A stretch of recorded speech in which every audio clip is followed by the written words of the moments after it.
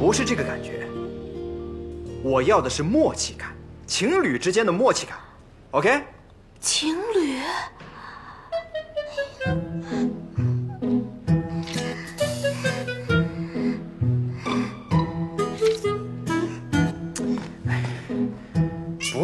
不是这个，你这个怎么这么像个粉丝啊？好，再来，放松，来。喂，手放哪儿呢？搂那么紧干什么？好，来，哎，很好，很好，保持。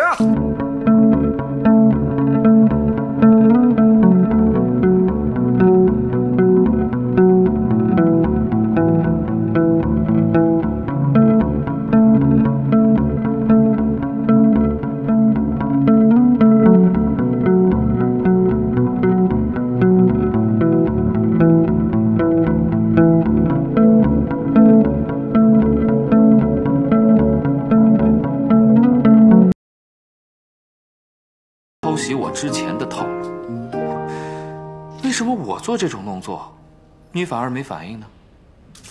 别打扰我。哎，看镜头，看镜头。你在跟我说话吗？啊，没有，我就是刚刚感到耳边有一只蚊子。你说谁是蚊子？你别捣乱了。怎么回事？啊，刚才还不错的。女的休息一下，调整一下状态。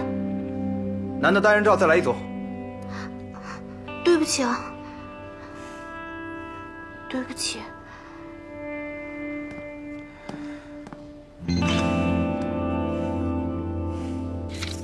好，来个侧面啊。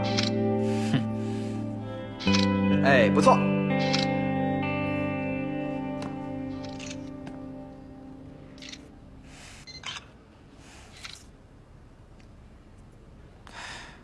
你知道杜晓峰半天多少钱吗？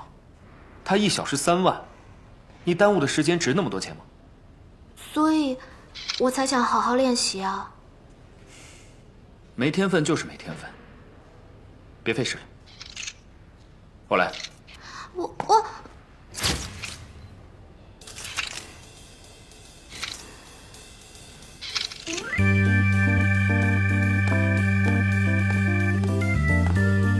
小桃，喝点水吧。没事，少献殷勤，别以为谁都吃这套。好，一起拍个啊，来合一个。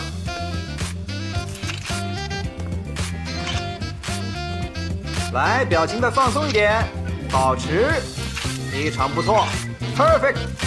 哎，这眼神再给我点啊。好了，来拍下一组合照。哇塞，小桃，你好棒啊！你跟以前完全不一样了。哼，那当然了，要不然你以为我是谁啊？谁啊？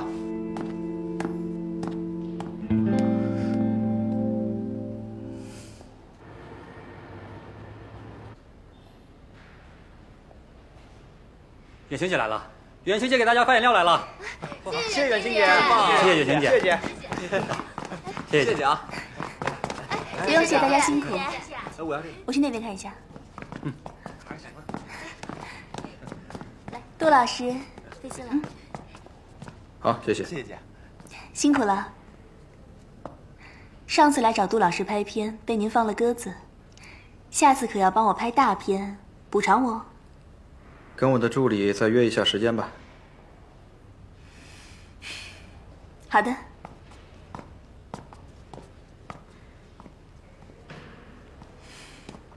毅然，我来探杜老师的班，没想到你也在。这么久不见，你也不联系我。最近工作有点忙，我先工作去了。哎，那我就在这儿陪着你，加油。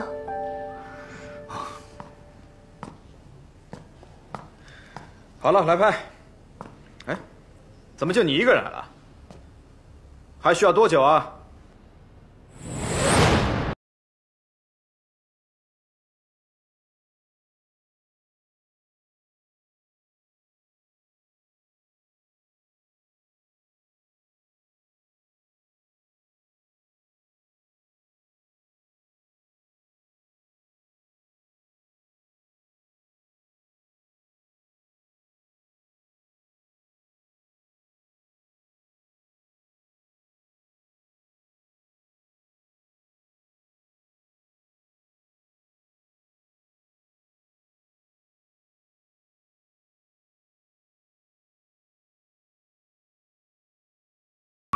来，准备，好，不错啊。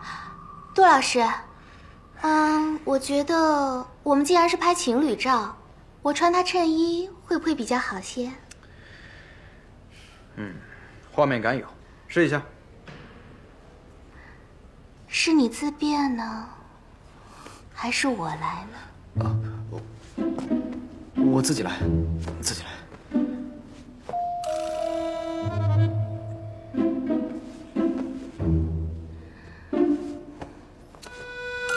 哎，你别这样。你还以为我能让你占到便宜啊？想得美！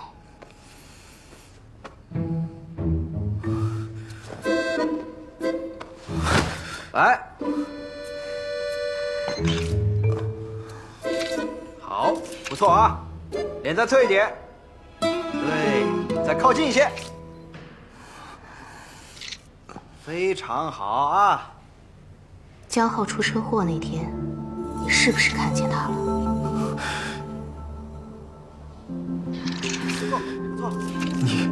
你说什么？这么害怕干什么？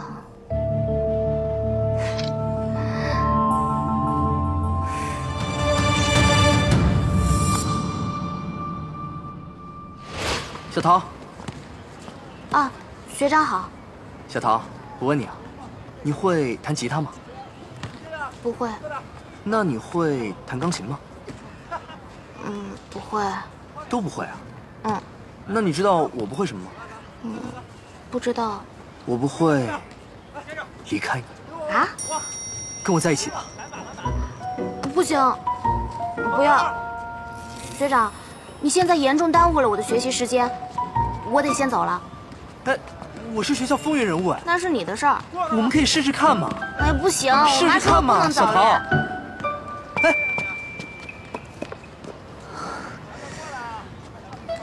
刚刚被你看到了，好巧啊。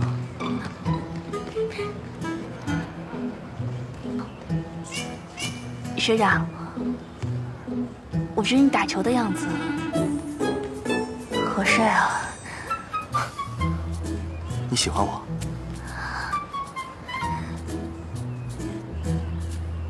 我可以跟你一起自习吗？跟你自习？我是年级第1名，我成绩特别好，你不会的我都可以辅导你，我们可以一起携手并进的。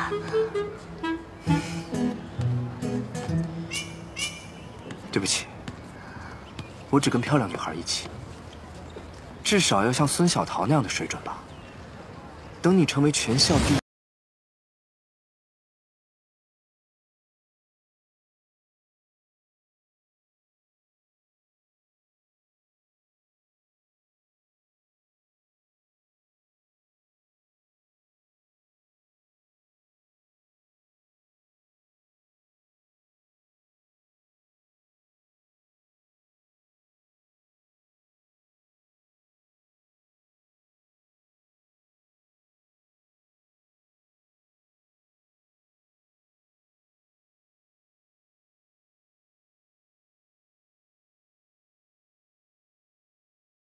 在英国跟你联系了最好的私立中学，下个月就走。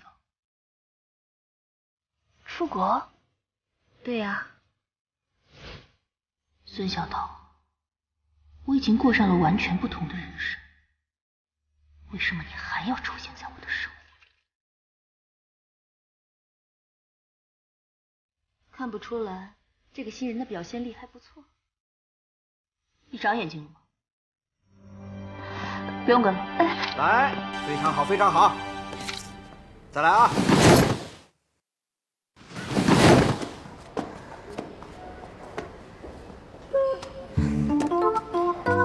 哎，见到周依然了吗？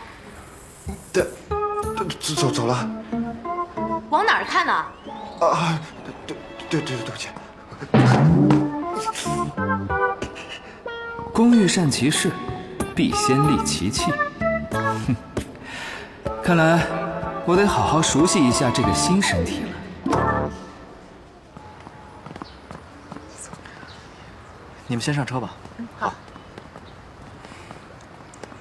结束了。哦，那个孙小桃，是你新片的女主角啊？对，赵石导演亲自选的。还没来得及恭喜你呢。谢谢。那我先走了。嗯。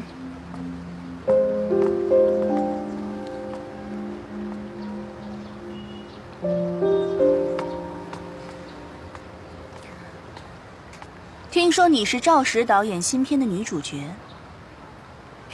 还没来得及恭喜你。你好，我是苏远晴，也不知道你叫什么。不会吧？我可是跟郑依然演对手戏的，你们好像是最好的朋友，不是吗？好像有点印象。但因为你是新人，也没什么作品，记不太住。不过没关系，只要努力，可能会有点机会的。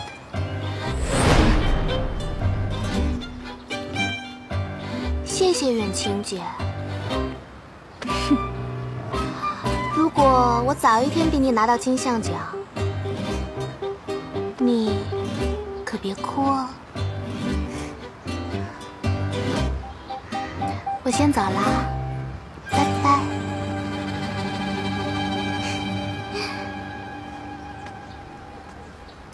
你要是把你这点演技用到电影里，早就得影后了吧？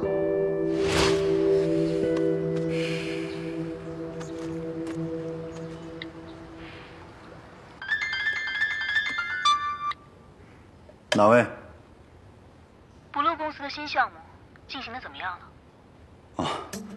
谢谢苏小姐关心，一切顺利啊。你在江浩的遗体告别会上来宣传新片，真是一次机会都不放过的，而且连人家主角的名字都没有。您还有事儿吗？没事，我挂了。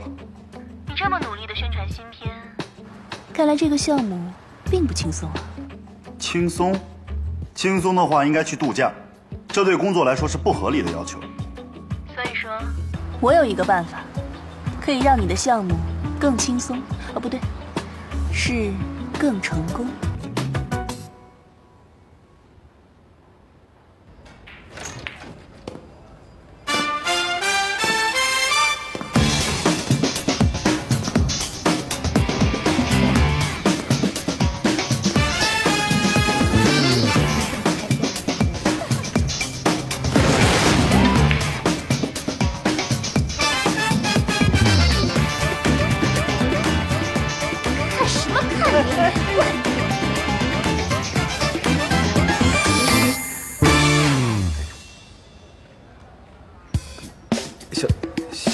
小姐，你要喝什么咖啡？我想要一杯现榨的橙汁。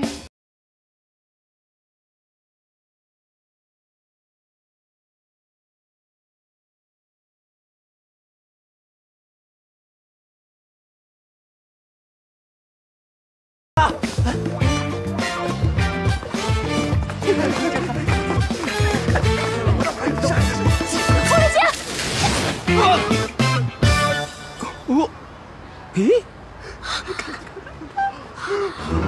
我的上衣裙子怎么那么短呢？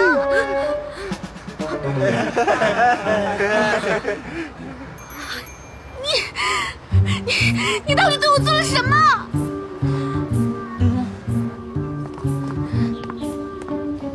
哎，女人啊，就应该好好发挥自己的魅力。你应该听我的，多穿一些性感的衣服，好好利用自己的身体，不然你一点吸引力都没有。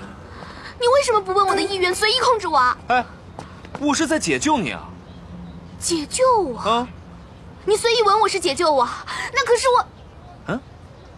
的初吻。你知不知道，初吻对一个女孩有多重要？你又没有感觉，况且这也不是我们第一次了，干嘛这种反应？你知不知道女孩对初吻是有期待的？如果你再敢这样变态的话，我就杀了你！你以后不许再强吻我，你听明白没有？好。这吧，以后不强迫总行了吧？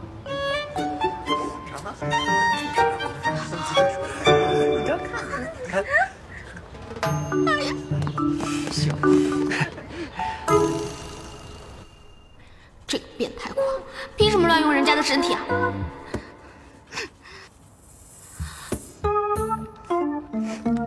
都怪那个江浩，害我这么奇怪。有多奇怪？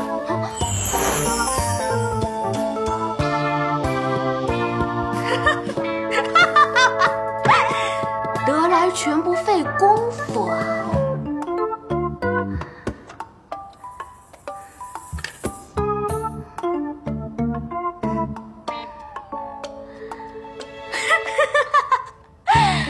哎呀，真是漂亮！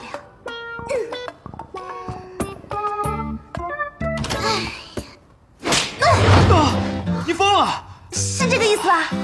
芝芝，你做的太好了！下次我要是又看起来很奇怪的话，一定要打醒我。没问题，没问题。不过这样真的可以治好你的梦游吗？毕竟打在你身，痛在我心啊，小宝贝。其实还是痛在我身上了。啊，那我以后不打了，不打了。哎，不行，不打不是中国人。好，狠狠的打。孙小桃，算你狠！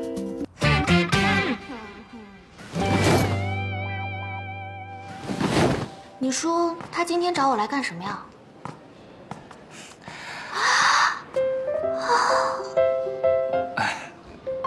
这是杜晓峰让我摆的造型。这简直是粉丝的终极福利，易然也太帅了吧！我现在是工作时间。孙小桃，Maggie， 欧阳先生，欧阳先生今天不在，可是是他约我过来的。从今天起，你的工作有一点变动，跟我来。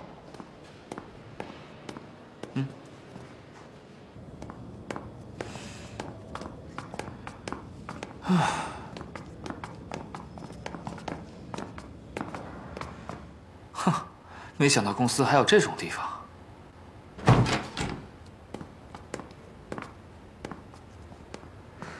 就是这里了。哦，好，谢谢。大牌经纪人，什么鬼？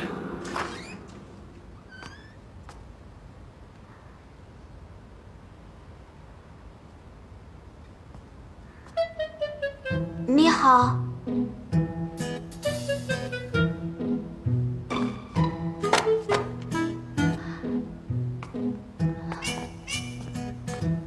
你好，是欧阳先生让我来找您的。太好了，我等你很久了。哎呀，那个，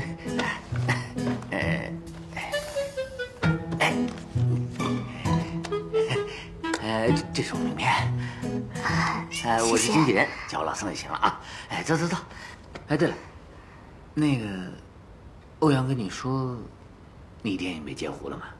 截胡？啊，没关系啊，这种事情很正常。你是新人嘛，慢慢就会习惯的啊。那我能问一下，女主角换成谁了吗？苏远清啊，他不是推了吗？这不像他的作风啊！哎呀，不过好在你有我呀！啊，我跟你说啊，一切我都帮你安排好了。你今天晚上就有工作了，我已经帮你安排好通告了。今天晚上这么快，我没做好准备，我什么都不会啊！这啊，还要什么准备啊？啊，人去就好了，这傻丫头，以后跟着我老宋，一切都 OK，包在我身上啊！来，走，千万别去啊！肯定是那些无聊的节目，掉身价的。喂，别去啊！走。孙小桃，千万别去啊！喂。宋哥，宋哥，你干嘛呀？赶紧的，第一天呢要用力认真，知道吗？要这样扭起来啊！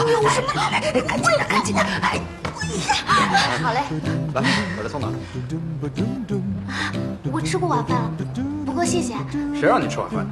你一会儿拿这个葱在舞台上跳那个甩葱舞。我还不能面对观众呢，我没做好心理准备。谁让你去面对观众了？来，去，快点！哎，我不会跳舞。哎，快！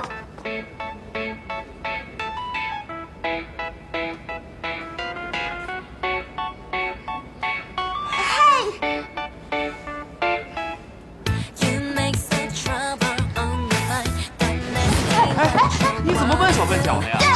哎，别被砸到啊！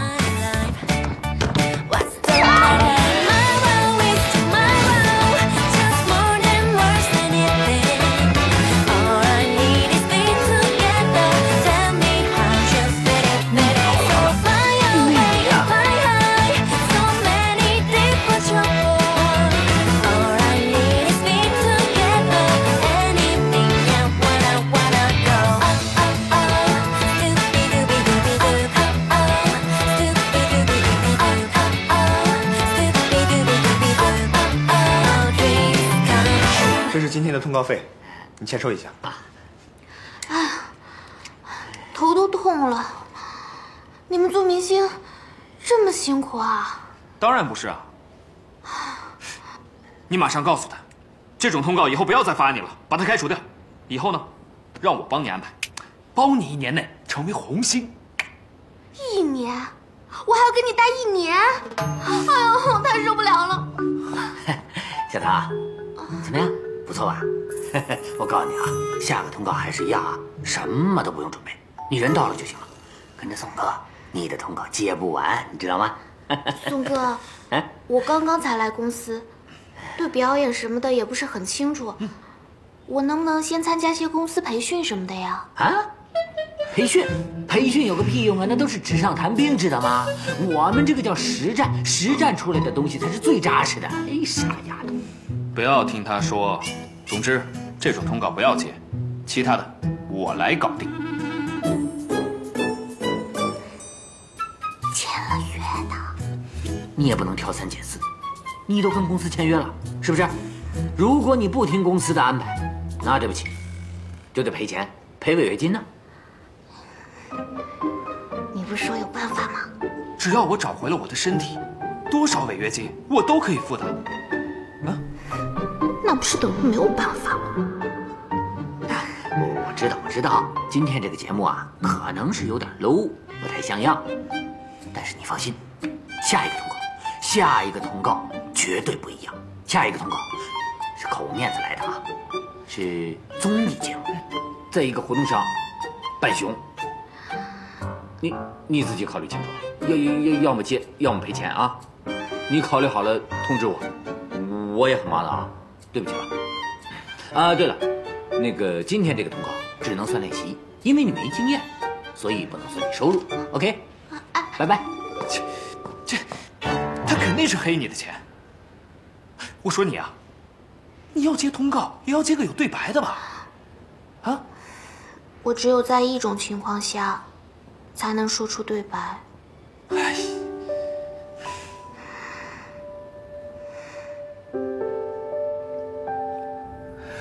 哼，这就是你的录音棚啊？我大学学姐是这里的录音师，我大学的时候还参加过配音社团呢。我其实本来瞒着妈妈投了简历，想做一个配音演员的，没想到面试那天比较倒霉，来了参观的人。你也知道，人太多，我没办法的。其实你的声音表现力很好的，我在冲绳的时候就想问你，你的失语症到底是怎么回事啊？哎，你告诉我的话，我就告诉你一个秘密。其实我也记不清了，或许只是小时候一个阴影吧，也有可能只是一个清晰的噩梦。我想吃一个冰淇淋。小桃乖啊，爸爸现在就帮你去买冰激凌。你可不要走开啊！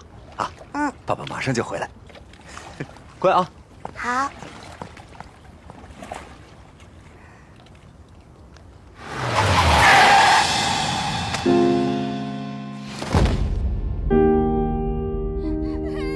妈妈无论如何都叫不走我，很多人都看着我，直到我再去医院，真的看见了爸爸，才知道他再也回不来了。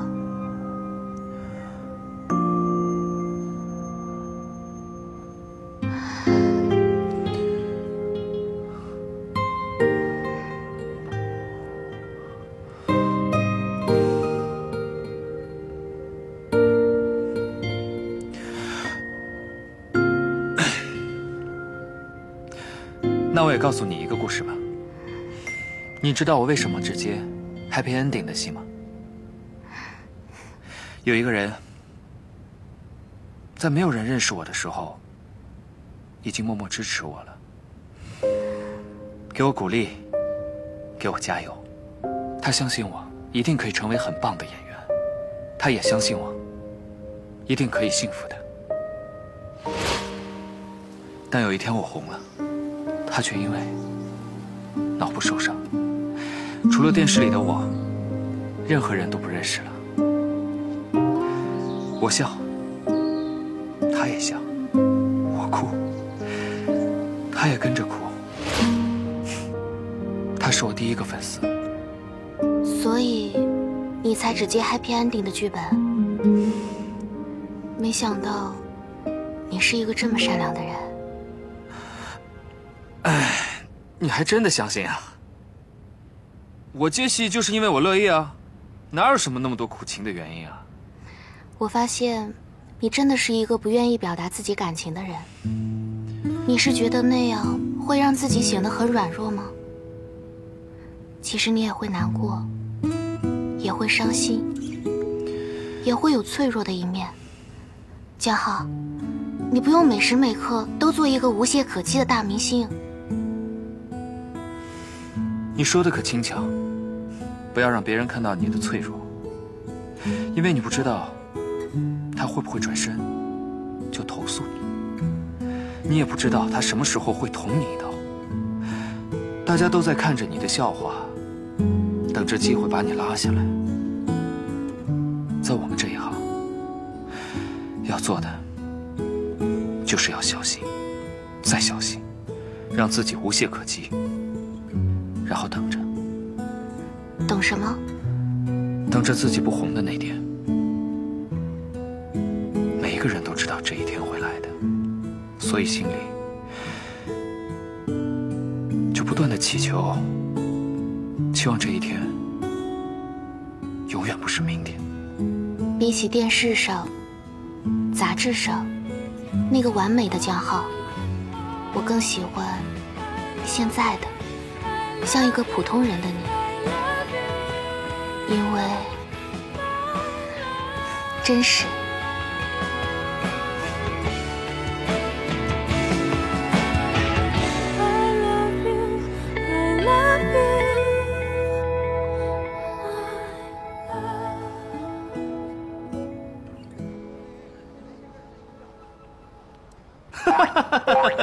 孙小桃，这装扮也太适合你了，跟你一样蠢。是吗？我觉得挺可爱的。哎，你昨晚说你喜欢什么？哎，你躲什么呀？不能让我偶像看到我这个样子啊！我真的不知道你在想什么。你是一个道具，他们怎么可能看得出来呀？那也不行。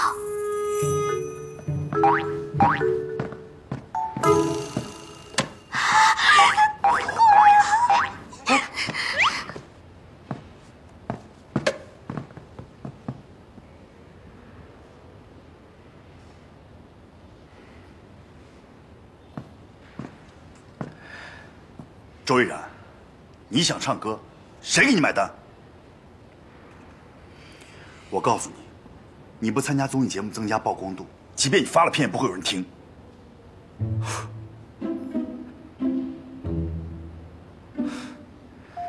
即便你发了片，也没人听你的歌。签约的时候你不是这么说的。签约的时候，周毅然，你什么时候开始学会跟我谈条件了？我告诉你，这个时代，观众是善忘的。如果你不按照公司的计划一步一步的走，我向你保证，不出1个月，没人会记得你是谁。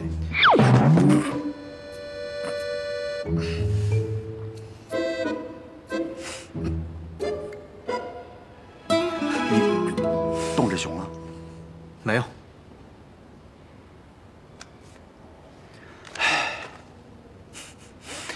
拿着，这个是嫁给百万明星的企划书，按道理你不需要看，但你是我的艺人，我尊重你，你最好给我好好看，拿出最好的状态。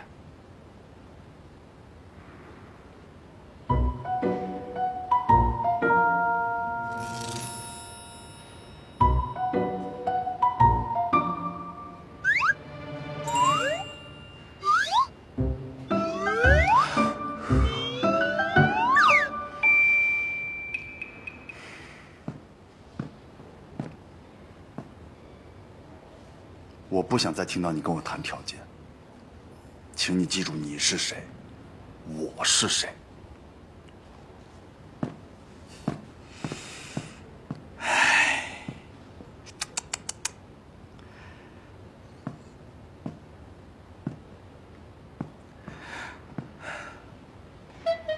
哎，欧阳靖走了啊？真的？我勘察过了，周毅然现在很难过，你赶快去安慰他吧。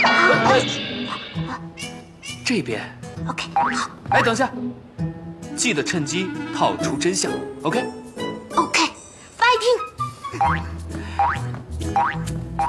真的好蠢。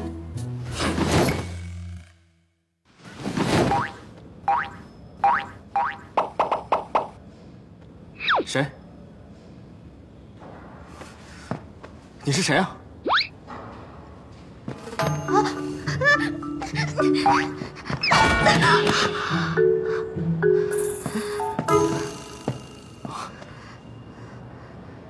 小桃，怎么是你啊？你为什么见我就跑啊？对不起，我不是故意偷听的。孙小桃，你不要老是用这种老梗来勾引男人好不好？小桃，你是不是觉得我很没有勇气？明明想做音乐，却被现实冲昏了头，想找一条捷径，没想到那个捷径根本达不到我想去的地方。坚持自己的梦想，不只是奋不顾身、不顾一切这条路可走。你这么有才华，又有这么多粉丝，只要坚持自己的梦想，不忘初心，一定会走到你想去的。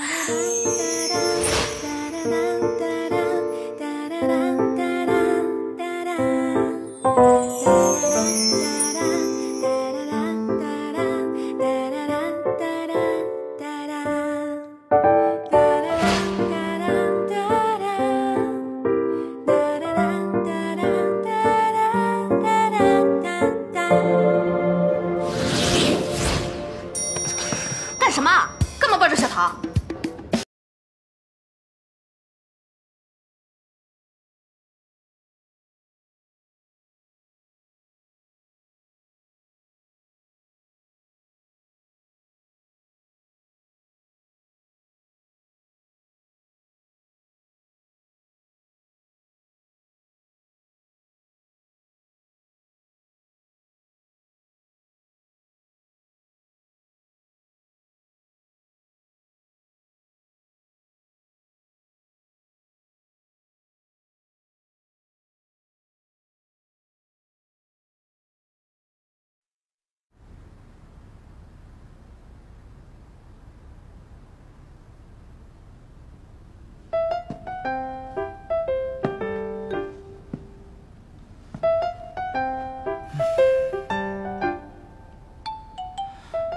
？2个眼睛，1个鼻子，1张嘴，不过就是一个很一般的一般人嘛。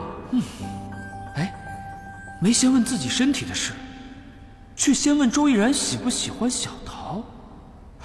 江浩啊，江浩，你有问题。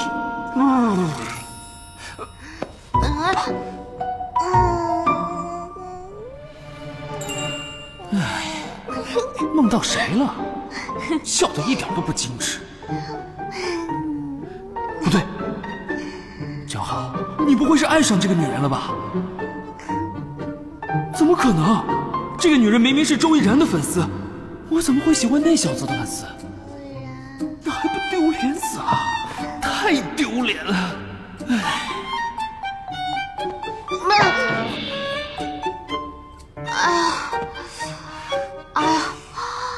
疼死我了！节目开始录了，已经录完了。录完了？我怎么睡着了？你怎么没叫我啊？因为你问题太多。你干嘛？你指着我干什么？我脸上有东西啊！我们不是已经说过了吗？未经允许，禁止控制。我遇见你已经够倒霉了，而且我也说过了会帮忙，为什么你就不能尊重一下我呢？而且这次还是在周亦然面前。你小气什么？不就用你的身体吗？你真的以为我想留在你身边呀？不想留在我身边，你就消失。消失就消失，谁怕谁？好，你怎么了？孙小桃，你对我做了什么？啊？屏幕好像坏了。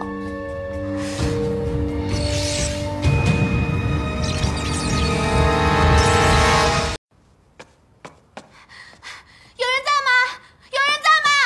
有没有人在？有没有人在？孙小桃，你就随随便便在网络上找了一家玩具店。你知道这只电子鸡维系着多少届的最受欢迎男演员吗？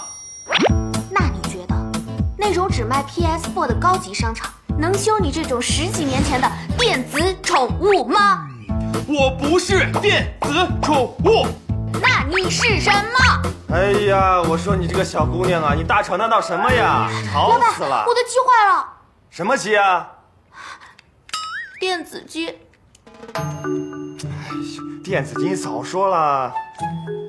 老板，求求你了，拜托拜托！这东西也太老了吧！一定要修好。这能坚持到现在，已经算个奇迹了。看来你很爱惜它嘛？啊？这是我第一个电子宠物，麻烦您帮帮忙。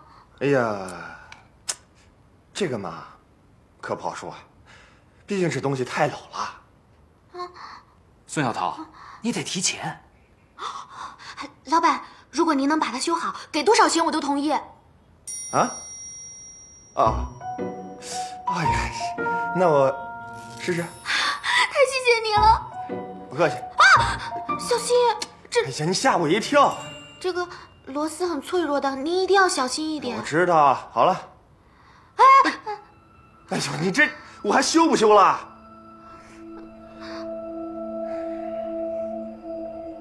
喂，江浩，你干嘛在意他关不关心你啊？你现在最该在意的应该是自己会不会消失。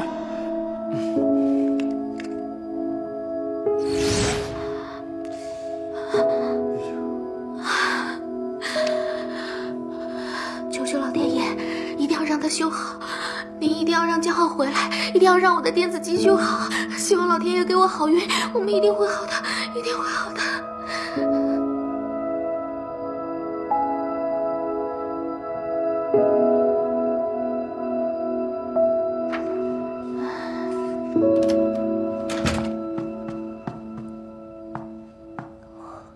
小唐，这么晚了还没睡啊？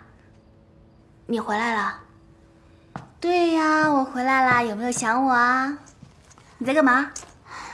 我的电子鸡坏了，修电子鸡的人说，还要2个小时以后才能打开。是不是它的寿命到了？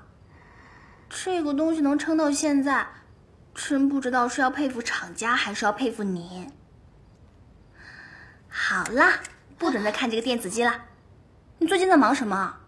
你好久都没有跟我心灵上的交流了，难道你一点都不想我吗？芝芝，你先把电子鸡还给我啊！你先还给我。哼，我知道，我最近对你不好，因为我发生太多事了。我们现在来聊聊吧。其实我最近似乎感应到了很多。我早就想跟你说了，小桃，你知道吗？我最近面临人生的重大抉择，我的每一天都在跟我的理智和情感做拉扯。我总感觉我的生活追求跟我在打拼的毕生事业产生了巨大的矛盾。小桃，你帮帮我。芝芝，如果我没有记错的话，你的终身事业就是为了嫁个有钱人吧？还是你懂我？那耽误了你打拼的事业，就是说明你喜欢上了一个没有钱的男人。那个男人就是赵杰。你怎么知道？你今天喷了赵杰最喜欢的柚子味香水。鉴于现在还有这么浓的味道，你出门的时候至少喷了1瓶吧。谁说我喜欢他？我怎么可能会喜欢他呢？赵杰，你来啦！赵杰，你看，芝芝，别傻了。我知道阿姨一直想让你找一个有钱人，可是如果你自己喜欢，那没问题。但是你现在喜欢上了别人，就应该顺从自己的心啊。你说的那么简单，那你怎么不去跟你妈说？你根本不想继续念书啊！小桃，对不起啊，我不是那个意思。我的意思是，我知道陶阿姨她是一个很好强的人。没关系，我觉得你说的对，我也应该去向她表达自己的心意。对，就是这样。我跟你说，我们2姐妹应该要过上自己想要过的日子，这样才对嘛。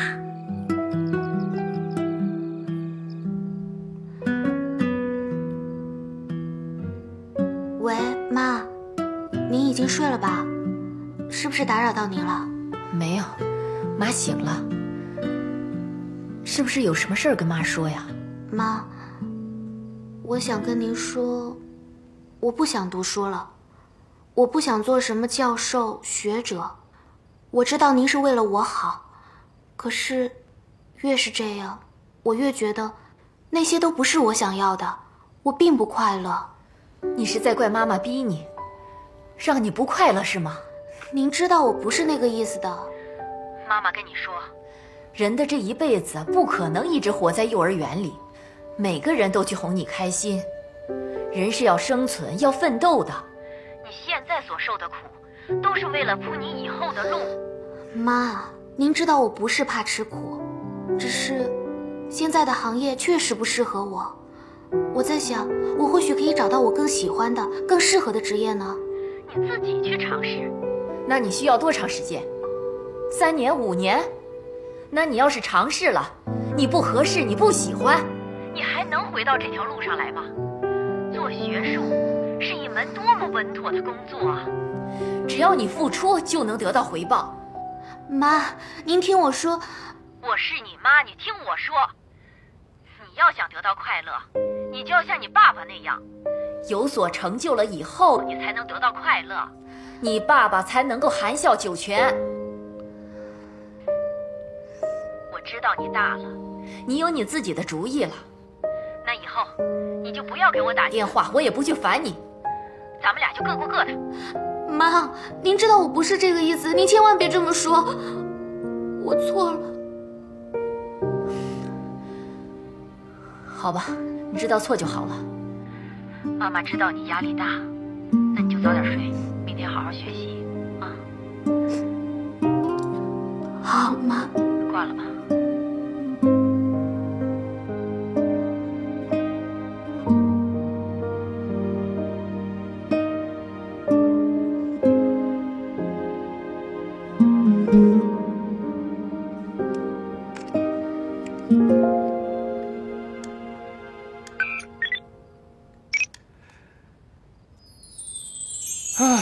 终于肯把我放出来了。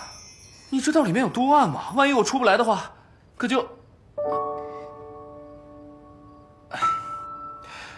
好吧，看在你这么担心我的份上，原谅你。笑什么？你还在，真好。哼，知道我的好了吧？我就说了，我是你生命中的一盏明灯。遇到我是上帝给了你一条成功的捷径。我没事，我很高兴。我最后一次警告你，你不可以随意控制我，随意控制我是非常不尊重我的行为。如果你不能满足这个规定，我就不能跟你合作。好吧，了解。那等你睡觉的时候再用吧。啊？OK， 2天用1次。孙小桃，我已经很耐心的在跟你商量了，你真的以为我很想控制你吗？等着瞧，有你求我的时候。我绝不求人，更不会求你这种随意威胁别人的男人。哼，那我们就赌1次吧，我保证3天之内你一定会求我。如果你输了，哼，你的身体，就让我为所欲为了。我绝不求你，绝不。那你等着瞧。先换男主角又换女主角，你们到底在搞什么？是这样的，赵导，这部电影呢，我们准备抢占圣诞档，所以卡司方面我换了更有影响力的苏远晴小姐。那为什么不提前通知我？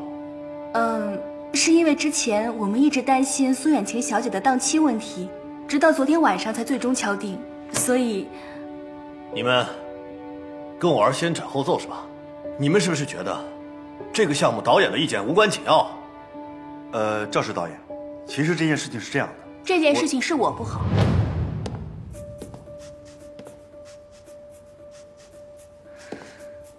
但是我真的很希望能跟您合作。众所周知，您在艺术电影的领域有非常高的赞誉，而且获过很多国际大奖，但是这些都不是我想跟您合作的原因。我想跟您合作的唯一原因是，我真的非常喜欢您的电影。您的每一部电影我都能够倒背如流，而且至少看过3遍以上，甚至更多。过去的我不敢奢望可以成为您戏的女主角。那怎么这一次敢奢望了？是不是看我拍商业片了，觉得我可以对你们女主角的要求降低一点？导演，因为我觉得经历了这些年的磨练，我很希望可以通过跟您的合作得到再一次的提升。这是我为我们这部戏写的人物小传，还有写了几套表演模式。过去的我有很多头衔，但是我希望从这一刻开始，站在您面前的就是一个普普通通想踏踏实实演戏的演员苏远晴。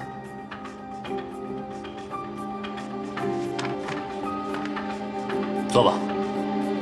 谢谢导演，谢谢。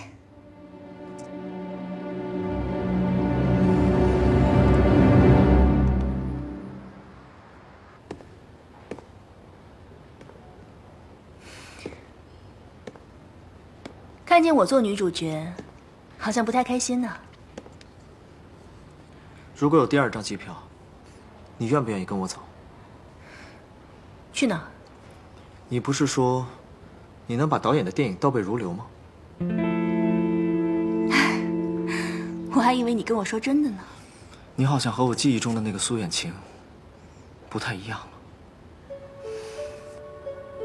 依然，我接这个项目完全是因为你，因为我觉得我总比一个新人能够帮到你吧。就算你不想回头去看我们的感情，但是我们都生活在这个圈子里，难道我们互不相见吗？如果你觉得我们2个连朋友都做不了，或者我的加入给你带来非常大的困扰，那么我愿意为了你拒绝这个项目。我不是那个意思，我只是觉得他们这么做不公平，是吗？孙小桃没有名气，没有粉丝，你让她接这么大的项目，你觉得？可孙小桃她也为此付出了非常多的努力。你之前不是说过吗？人只要坚持，就一定会有回报。丑小鸭也会变成丑小鸭变天鹅，那是因为他们父母本身就是天鹅。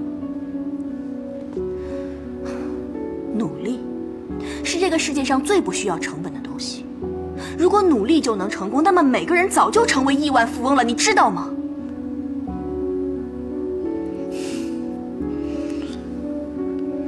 小青，你变了。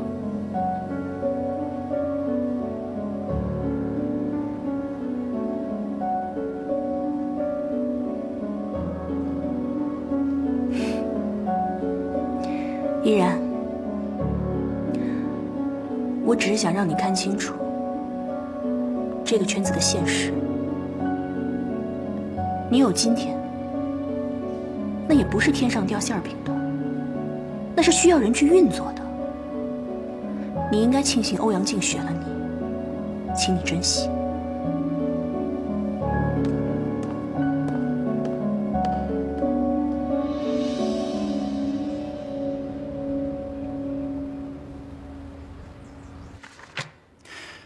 赵氏导演那边我已经安排好了，你跟宋远晴搭戏，这对你来说是一个提升。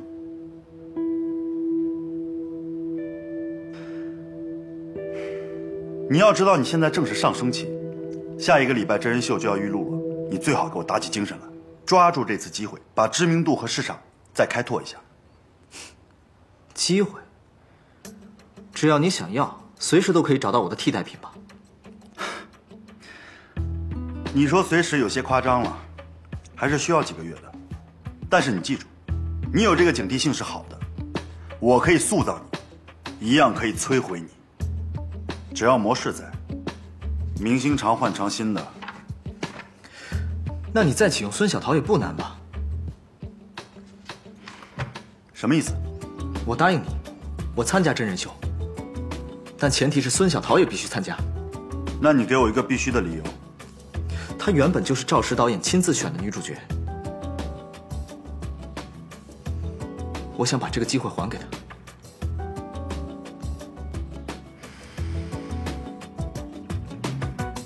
仅此而已。仅此而已。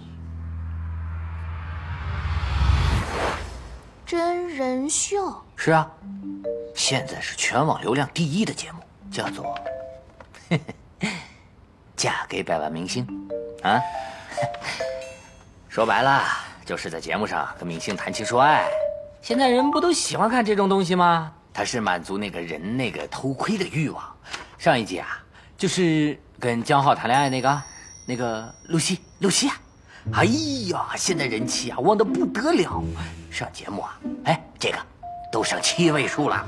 和江浩谈恋爱，这个女的我记得，品味超差，而且还爱喝咸豆浆哎。那你爱喝甜的？你是不是疯了？你觉得我会喝豆浆吗？甜的我不太愿意喝。这个如果请我喝咖啡的话，摩卡，加一份奶油。不过 A 的话就算了。但是我告诉你啊，听说这一季卡斯更大，周逸然都要上哦。我能和周逸然上同一个节目？还不止这些，我告诉你，还要在节目上跟周逸然谈恋爱。周逸然也来了，太好了！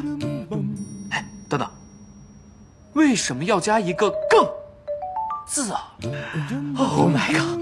我终于要带出一个一线小花了。我要跟周逸然谈恋爱。baby， 你来啦。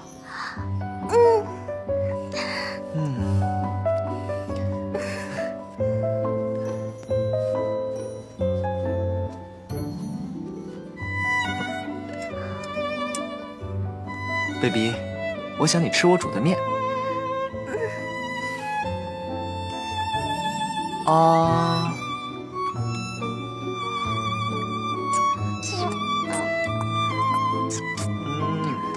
我剪，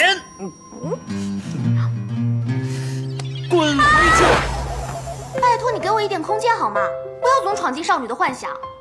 你这位做白日梦的少女，拜托不要让我每次看到这些乱七八糟的东西，浪费生命。哎，你就没有高级一点的衣服吗？我觉得挺好的呀。你这衣服穿的跟男生一样。这是我的风格，谁说贵的就是好的？贵的不一定好，但肯定比这些好。孙小桃，让我带你见识一下，什么叫做真正的牌子货。牌子货。快点。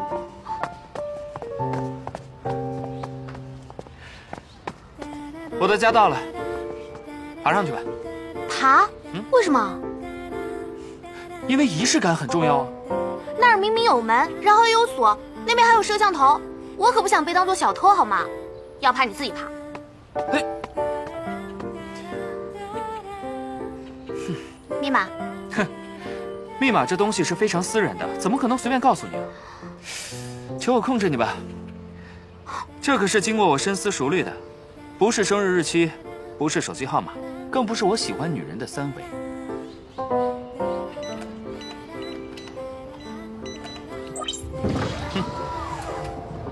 哼，你怎么知道的？1、2、3、5、8、7，没想到你真的这么自恋，竟然用自己的名字大写字母做密码。哼。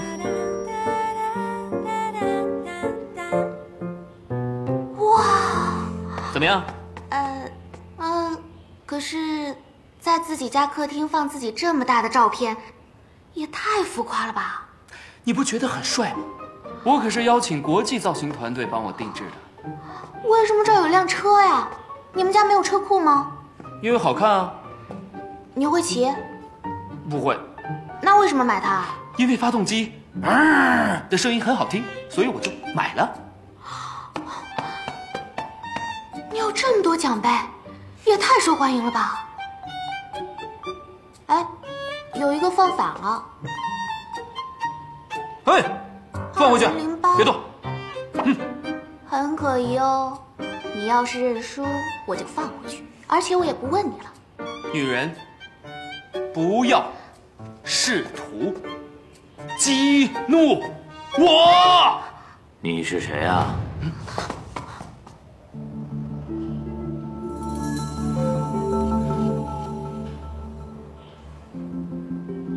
他为什么会在这里？他不是那个大人物吗？经常出现在财经新闻里面的那个金茂春，他为什么会在你家呀？把他赶走，这里不欢迎他。我怎么赶走他？这又不是我家，总不能说江浩本人就在这里，只是您看不见吧？那样的话，可能不只是报警，还要找精神病院了。那你求我，要不然你会因为擅闯民宅蹲监牢的啊！怎么会在这个时候没电？我还不知道这人是谁呢。给我10分钟，让我构思一篇小作文。你是江浩的情人吧？还可以这样啊？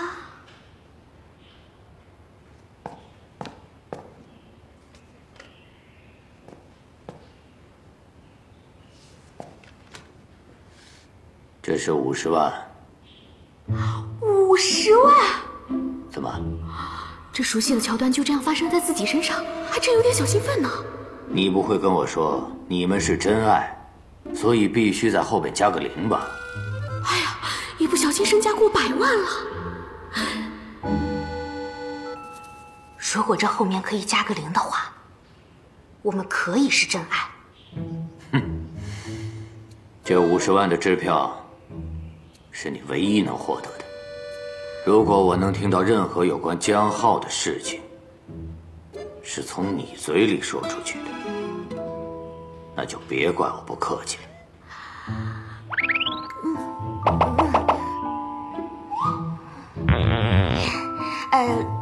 我最后就问您一句话。你问吧。那东西得怎么用啊？了解，我去银行自己查。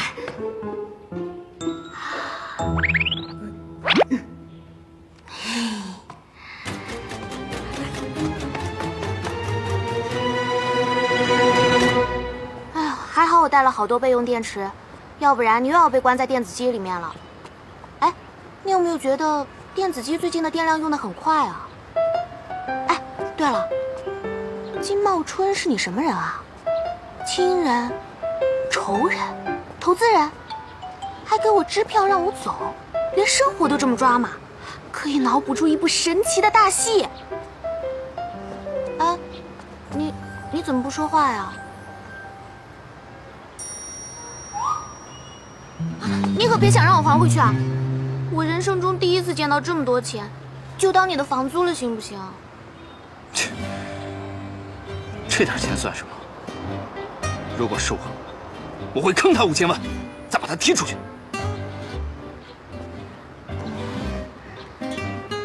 看来你也不想说，那我们回家吧。不，你先陪我去一个地方。啊？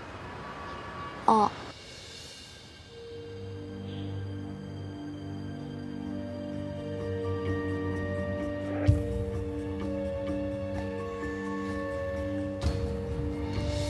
马上给我查清楚，叫号到底还有多少事情我不知道。是。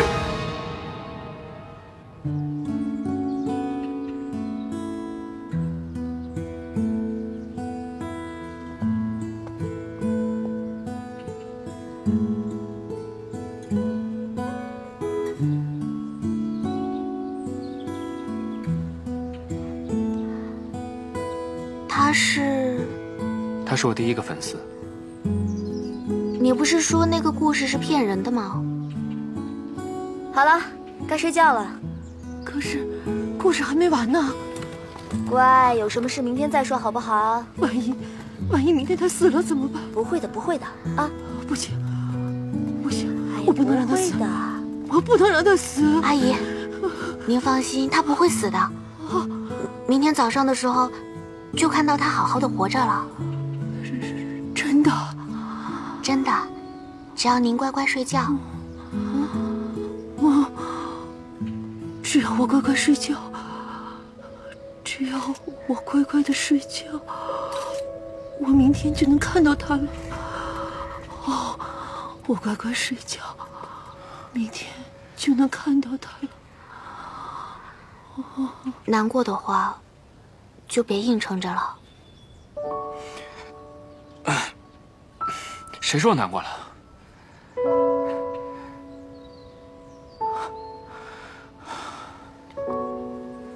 哎，你张姨呀，给你介绍了一个 Dragon 集团的二公子。你听啊 ，Dragon， 一听啊就是一个大公司，是一个国际上市的大公司。后天啊，我帮你约在了酒吧里。哎，捯饬，打扮漂亮点儿。我又不会喝酒。酒喝起来不都是一个味儿吗？闺女，你是傻？我让你到酒吧里是喝酒的吗？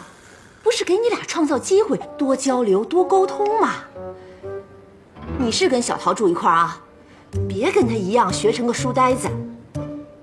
再说了，你这个古板的陶阿姨，能教出什么会走捷径的好孩子？哎妈，你说你闺蜜坏话就算了，干嘛说我闺蜜坏话？我说的是事实。而且，妈，我已经有喜欢的人了。你有喜欢的人了？那个人有没有跟你说他喜欢你？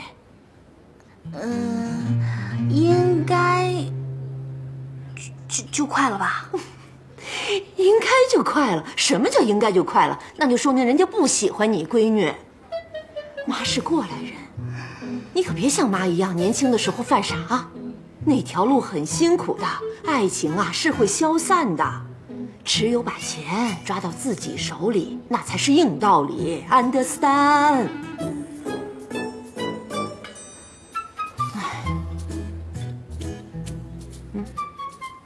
哎，转过来，转过来！哎呦，发型不行啊！不好看吗？不好看。哎，妈现在领你去美发店，给你做一个全新的发型，妈保证让那个二公子对你一见钟情。